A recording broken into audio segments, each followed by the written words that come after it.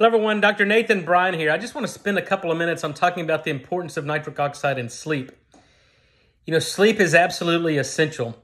Our bodies cannot and will not heal or repair without adequate sleep because it's during our sleep that we repair and replace dysfunctional tissue.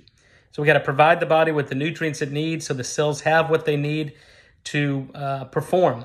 And we can mobilize our stem cells to repair and replace dysfunctional tissue. So if you're not getting adequate sleep or you have sleep apnea, and I think this is a major problem with most people worldwide that are dealing with chronic disease. They're not getting enough sleep, so their body cannot and will not recover and repair. And so that's absolutely essential.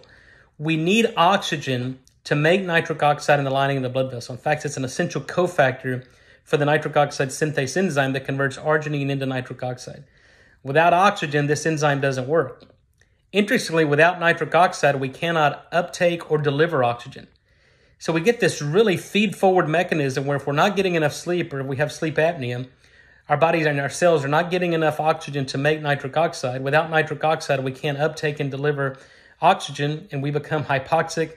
Cells become dysfunctional, inflammation, oxidative stress, and immune dysfunction sets in, and we develop chronic disease.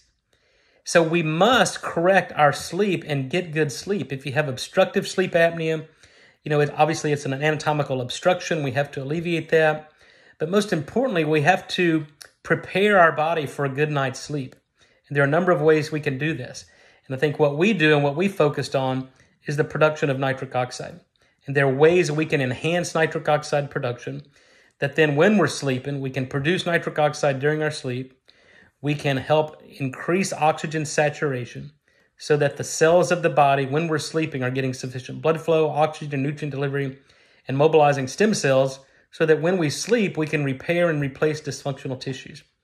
Without adequate sleep, without adequate oxygen, without adequate nitric oxide production, that is the mechanistic basis for most, if not all, chronic diseases. So I encourage you to understand what disrupts nitric oxide production and what promotes nitric oxide production. So we need a moderate diet or a balanced diet in moderation, lots of green leafy vegetables, sufficient nitrate or nitrite. You have to stop using mouthwash. We're dependent upon our oral microbiome to generate nitric oxide gas. Get rid of fluoride in your toothpaste. Get rid of fluoride in your municipal water supply. Get a water filtration system. Don't use antacids. Our body needs stomach acid production to make nitric oxide.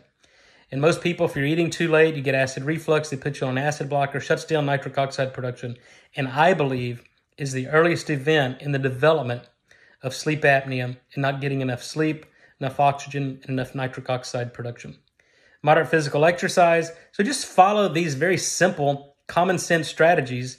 Give your body what it needs to make nitric oxide, and your body will thank you for it, and you can sleep peacefully and allow your body to heal and repair. Thank you.